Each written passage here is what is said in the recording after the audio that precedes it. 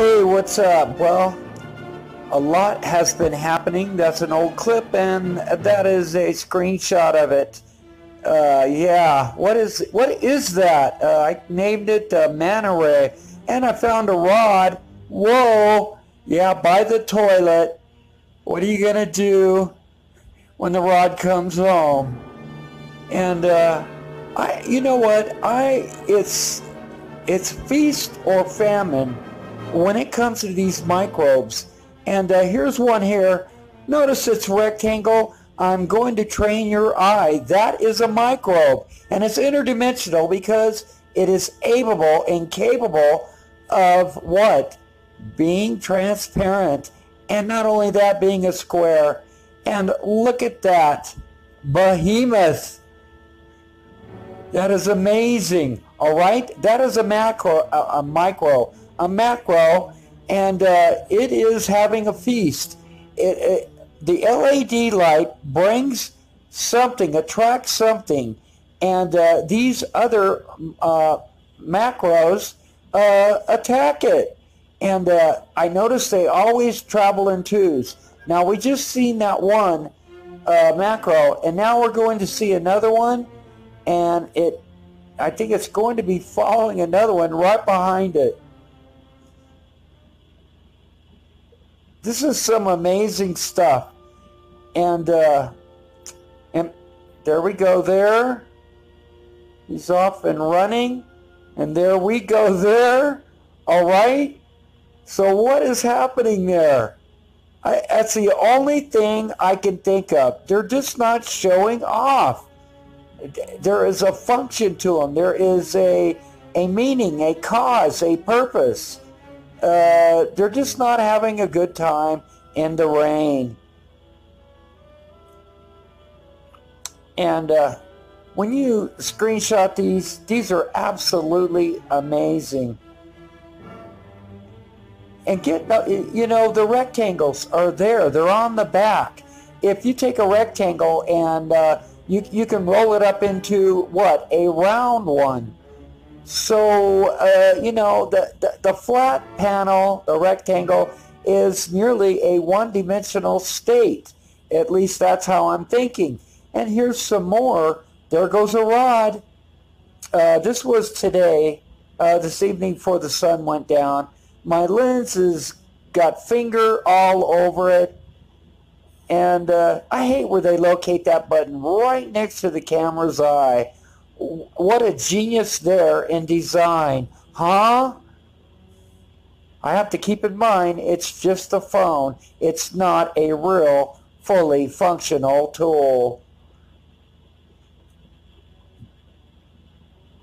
Come on, come on. It's getting painful, isn't it?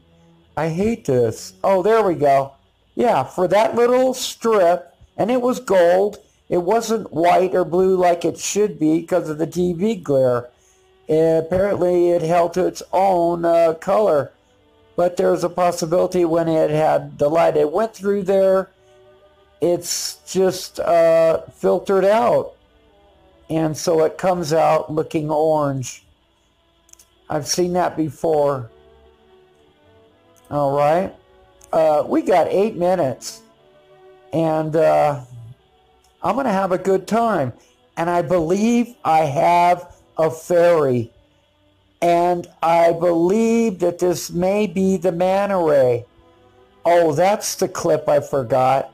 I got it loaded with 30 clips, man. And I got 8 minutes here. But I didn't drop it. But it was the first encounter I had with this square type micro. And it appeared to have a tail on it. And there is a feast that comes up that I don't believe we have ever captured a rod eating. Okay?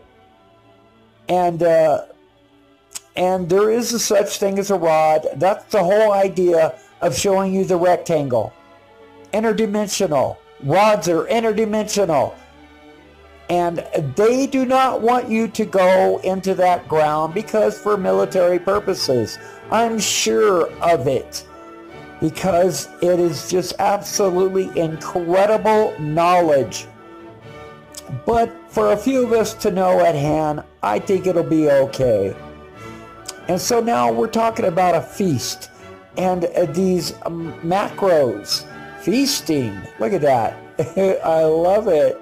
It just absolutely blows me away. The physics that we see in these videos, you can't really measure it, and it's mind-boggling of the things that go up. That could possibly be the LED, the things that are very close to the lens.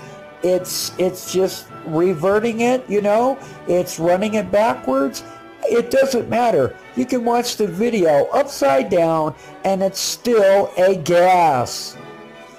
Now the feast. Now, I believe that there was a feast going on. Oh, here it is, right here. The fairy, but it's not mine. I wish it was. I found it on Facebook. I don't know if it's real or not, but I have studied the anatomy. Here's mine. It's popping way too fast, and it looks strange. But the point is that there it is. It's snagging it away. And watch, it will take it away. It's a rod. It takes it away at the end of it. That's the thing about our fairy. Our fairy is like a bird with wings on each side. It's like a plane. The tail is on the head. It's like a rudder. And then it's like there's a banana under it. And the opened end is towards the back. Now this open end, notice on the feeding where it came down and snatched the rod out of the air is where? In the back. But it was stealth. Was totally invisible. Almost. And here we go again. He's going up. I turned it sideways. Damn it, I hope you can see it. Anyway, it's able to catch these macaronis. All right? I'm creating. I'm being funny.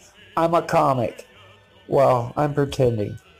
Anyway, to me, I'm just putting, you know, the dominoes, the pieces of the puzzle together. That's all I'm doing. I'm not proving a whole lot, but on the other hand, tell me that I'm not. Am I making sense? I hope so. Oh, that was a rod. I haven't seen him in a long time. Rods don't exist. Then what was that? What is that? It's a rod. Interdimensional creature. Oh, screenshot time. I just love this. I can't believe I done that, but I did. Here we go. Rectangles. And here's the second shot as it's moving upwards. And it will be filled with what? Orbs. And this is rolled up. And it's one-dimensional, and the black silhouette that you see right there, I believe we are looking at the creature that embraces the microbes. And